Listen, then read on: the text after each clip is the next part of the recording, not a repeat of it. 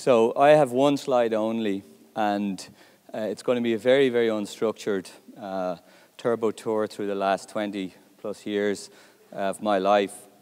I think the slide will probably frighten the shite out of most of you budding entrepreneurs. And you'll see why through the three busts that I've gone through, or the two and a half. But I wanted to just talk a little bit about, you know, the nature of the projects that I've been involved in, and what things worked about them, what things didn't work, and maybe the rationale or the decision criteria that I had when I was, you know, getting involved in the various different ventures I got involved in. So what type of animal I am, first of all, obviously a risk taker, willing to lose everything, you know, consistently. And I'm a computer programmer. I always have been. I actually started when I was 14, and I still write code now. So that gives me an advantage over most people that start businesses, in that I can actually build the product that I'm going to sell.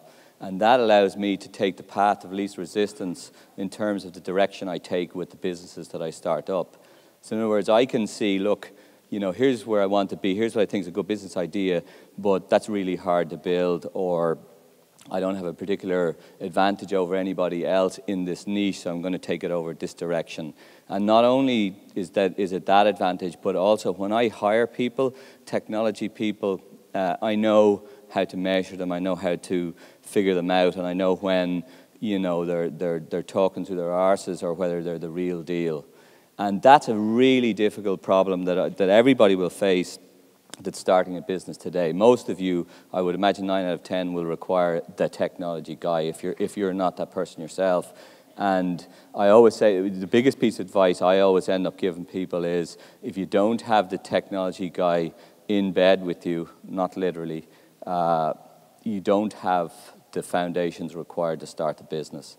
The technology guy needs to be invested in some way, either time, blood, sweat, and tears, but also they need to be a stakeholder in the business. And I'm not saying that because I'm a technology guy, but technology will drive the differentiators and the flash that your business has.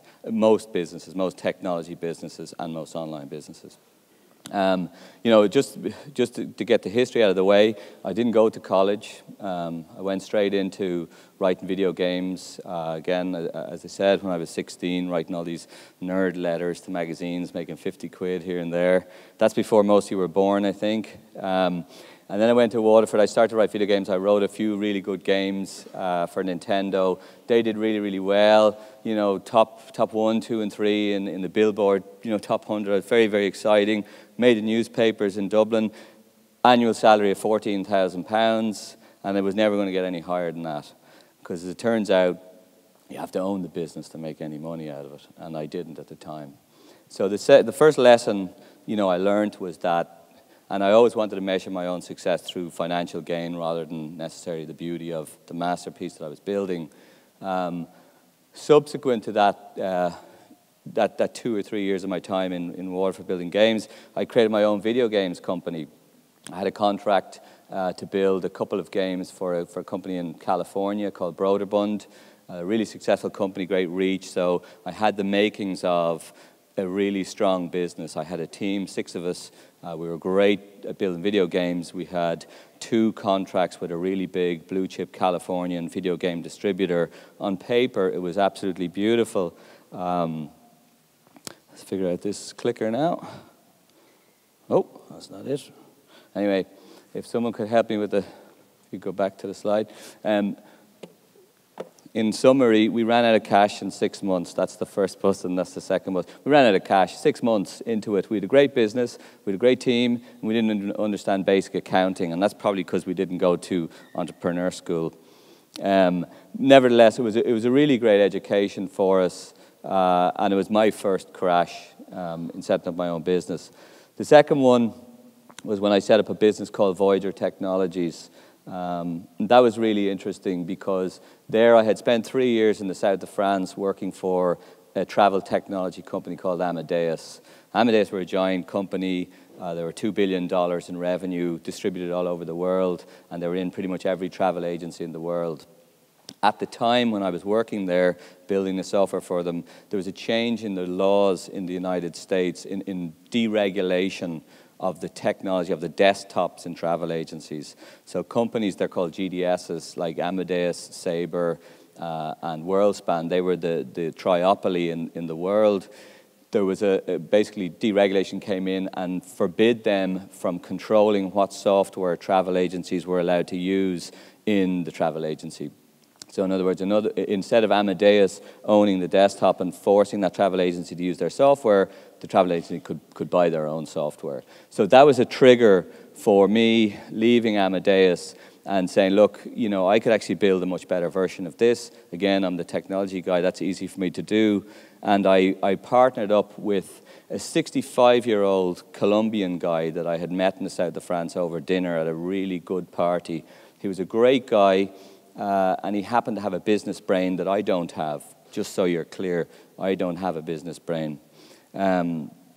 We teamed up together. We didn't have any money, but we had savings. You know, I had probably 100,000 quid at the time that I'd saved up, and we got a contract with Aeromexico in Mexico City, and it was a joint venture between Aeromexico and a company called Certel. A joint venture with American Airlines as well. So two companies created this venture, and we got a contract for $300,000 to build their desktop for Mexico, Brazil, and Argentina. Over the course of 10 years, that contract would have been worth about $4 or $5 million. So it was a really exciting prospect. So I went from south of France to Mexico City, booked into a hotel, spent 9 months in the hotel building the software. That we told them that we already had, I should mention. Software was built, software went in, it was really, really great. It was by far the best of its kind at the time in that market, and they didn't pay the bills. So this American Airlines pulled out of the joint venture. Aeromexico and Mexicana were fighting with each other, didn't want to pay any bills, and the joint venture company went effectively bankrupt. It wasn't bankrupt on paper, but they just weren't paying any bills.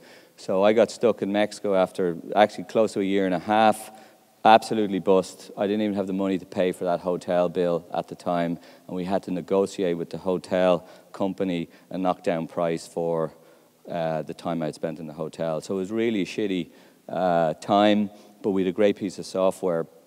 And if you look at the strap line down the bottom, luck, timing, more luck, sacrifice, trust, a good idea, great execution, cojones. Cojones is a Mexican word which you can Google, a Spanish word, should I say, but luck was it, you know. I mean, I've gotten lucky several times, big style lucky, and this was one of them. I had met some senior executives in American Express, Mexico, big blue chip company, lots of money, and gave them a quick look at the software. American Express also have a travel agency, and it was pretty obvious that this software would have worked for them. Immediately started to work with Amex, and they provided a little bit of oil to pay my wages while I was in Mexico, to basically feed me while I was there. 6 months later, we had a contract with American Express for $3.5 million to provide a worldwide solution for American Express with that software. So, I mean, the luck is incredible. I only happened to meet the senior vice president of travel for American Express in Mexico City, again over dinner. Luck is definitely there. Nevertheless, we did execute on it very well. We built the team up to 15 in Mexico, and then subsequently we moved to, I moved to Boca Raton in Florida because we had licensed that code to IBM for a worldwide license. So between those two clients, we had signed up $25 million of a 10-year commitment. So we had the makings of a business. We had effectively our investor. We never took on any investment money. We wouldn't have known how to do that. And even if we did know how to do it, we probably wouldn't have liked to do that. So we built the business all the way to 96. I moved back to Ireland. We had 35 people there. Then we built it up to about 150 people in Dublin, with an office in Brighton as well. Business was going really well. We were making about 15 million euros a year in revenue, of which about 8 million was EBITDA. So it was a really healthy business. It was growing by 20 or 30%. And, at the time, it was a great lifestyle business. We were throwing off money and we were increasing our scale, but we had run out of, ideas in terms of how are we going to exit this business now? Are we going to sell it, or should we do something else? So we came up with a new product, and we totally reinvented the company. We even changed the name of the company from VTI to Eland to dispense of our skin, really. So in other words, people didn't even know who the hell we were after we changed our company and our branding, because we invented a new product. But that product was invented as a leapfrog from where we were with our technology at the time. And that allowed us to basically sign up the same customers we already had, but with the next generation of product. The reason we did that is because we were a tiny Irish company. Nobody takes you seriously, and certainly no senior executive is going to write a big check for a 30, 40-man company. So we acted with guerrilla kind of tactics. I won't say that we lied, but we were very, very good with how we used the truth. And that is actually a key part of, it's an Irish thing. Actually, I think it's a very Irish thing. It's not dishonest, but sometimes you have to use certain tactics to punch above your weight. And we were really good at it.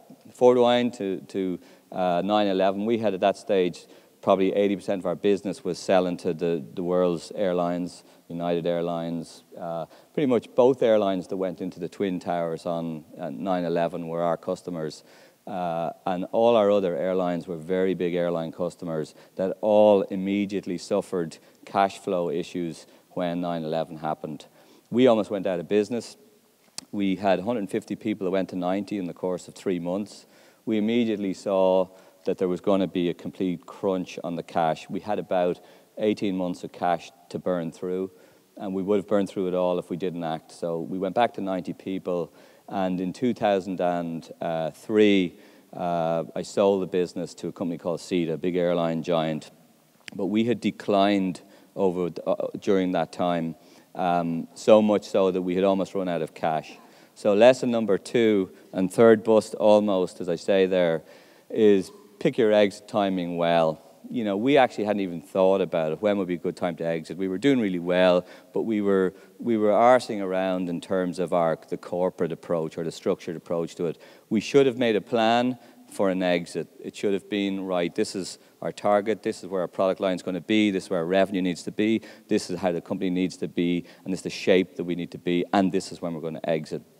But we actually just meandered along. Everything is good, everything is happy. Something always goes wrong. And I would have made 4 or 5 times the amount I made if I had exited that business 2 years earlier.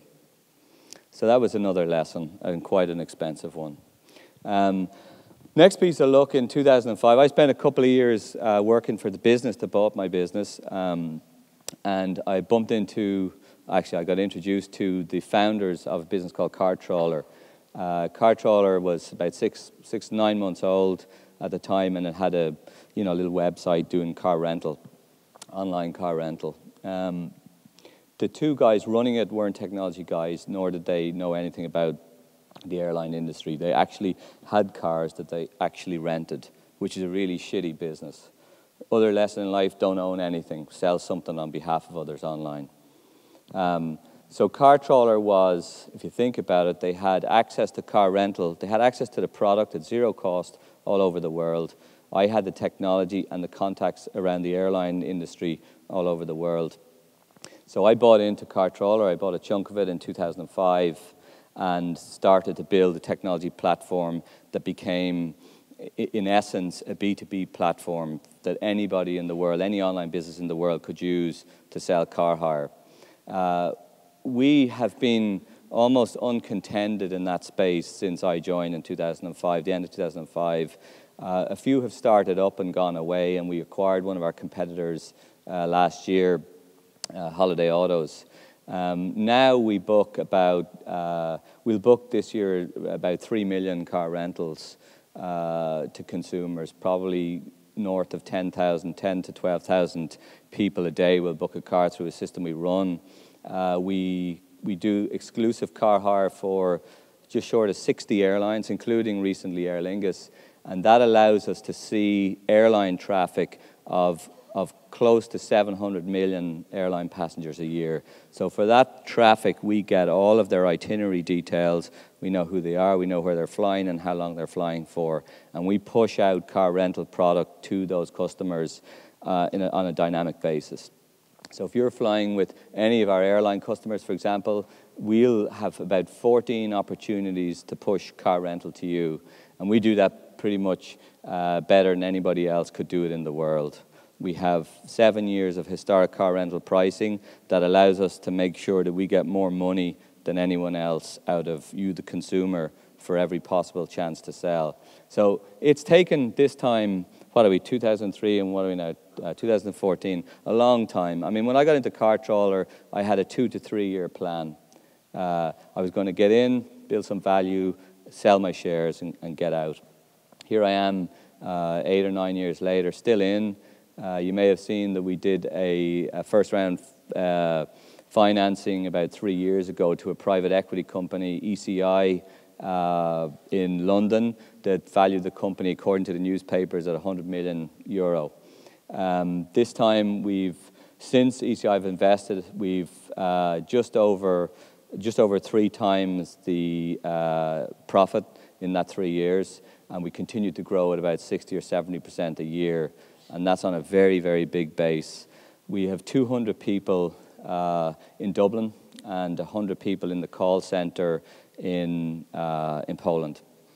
So we're a small company in terms of human capital, but it is our biggest cost. It is about 80-90% of our cost. We're a very virtual business. It's all one piece of software running on a website, and I would say the thing that makes it attractive from an investment point of view is that it's a very defensible business model. So the next thing, when you have an idea in your head, if you come to me, and I think my details are there, they are, and you're all more than free to send me an email, and we'll have a coffee, 800 or 900 coffees. I can squeeze that in pretty quickly.